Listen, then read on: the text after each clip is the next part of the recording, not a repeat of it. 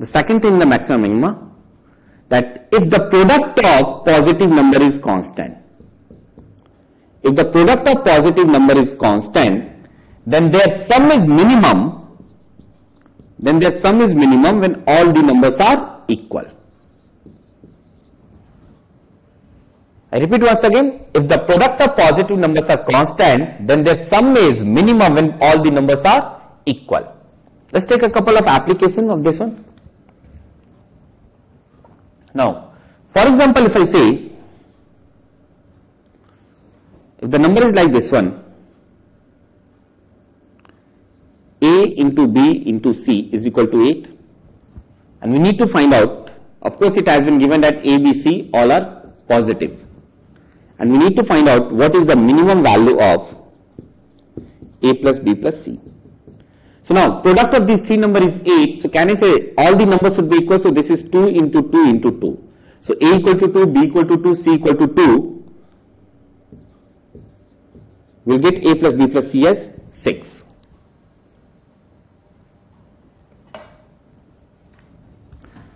Even if we need to find out the minimum value of, let's say, if I say that A into B is equal to 5, and I need to find out what is the minimum value of 5A, let's say instead of this one make it A cube B square is equal to 5, we need to find out what is the minimum value of 5A plus 2B. So in this case also I need to follow the same method.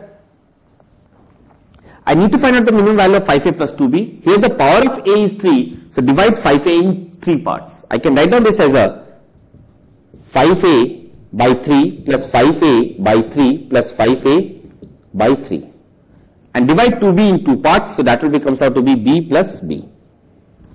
And we are supposed to find out the minimum value. If I need to find out the minimum value of this expression, I must know what is the product of all these 5 numbers. So the product of these 5 numbers, that will becomes out to be 5A by 3 into 5A by 3 into 5A by 3 into B, which will be 125 by 27 A cube B square. Now 125 by 27 A cube B square is what? 5. So that will becomes out to be 625 by 27. Now, product of 5 number is 625 by 27 and all the number must be same. So, if I assume all the numbers as k, I will get k raised to power 5 is equal to 625 by 27. Or from here I can say that k is equal to nothing but 5th root of 625 by 27. Now, once I get that k is equal to 5th root of 625 by 27, okay, and this is k, this is k, this is k, this is k, this is k. So if I add k 5 times, this sum will be comes out to be 5k. Now if the sum is equal to 5k, we know the value of k, put it here, that will be comes out to be 5 into 5th root of 625 by 27. So this is my final answer. This is the minimum product, minimum sum of 5A plus 2B here in this case.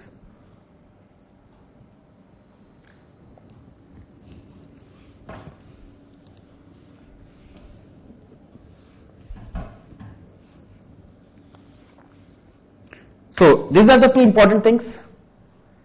Sum is constant, product is maximum, and the product is constant, sum is minimum. The next thing in the maxima minima is the application of this one, that x plus 1 by x is always greater than equal to 2 if x is positive. X plus 1 by x is always greater than equal to 2 if x is positive.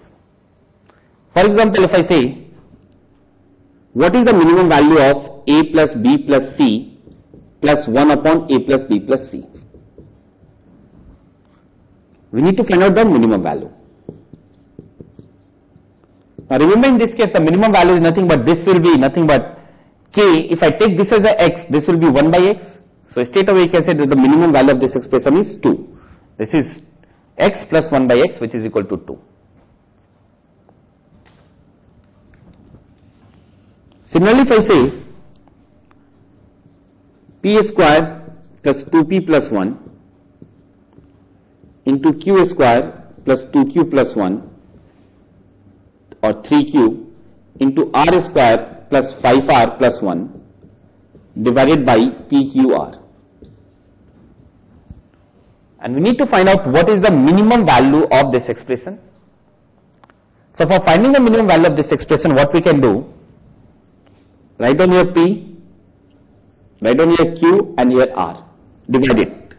So if I divide, I will get the value as P plus 2 plus 1 by P. This is nothing but Q plus 3 plus 1 by Q, and this is R plus 5 plus 1 by R. Now if you look at here P plus 1 by P, the minimum value of P plus 1 by P is 2, and 2 plus 2 is 4 into Q plus 1 by Q, the minimum value is 2, so 2 plus 3 is 5, and R plus 1 by R, the minimum value is 2, so 2 plus 5 is 7. So the minimum value of this expression will be equal to 4 into 5 into 7, which is equal to 140. So these are the certain application of this particular logic, x plus 1 by x, which is always greater than equal to 2. So these are the couple of the things which we can discuss it in a maxima and minima, besides the maxima and minima of quadratic equation and the mod equation, which we had discussed earlier.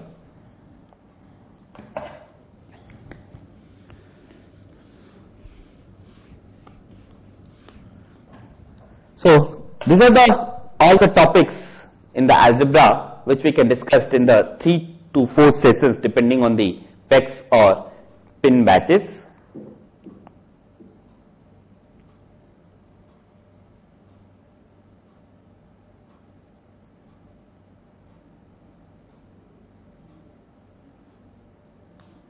Okay, thank you.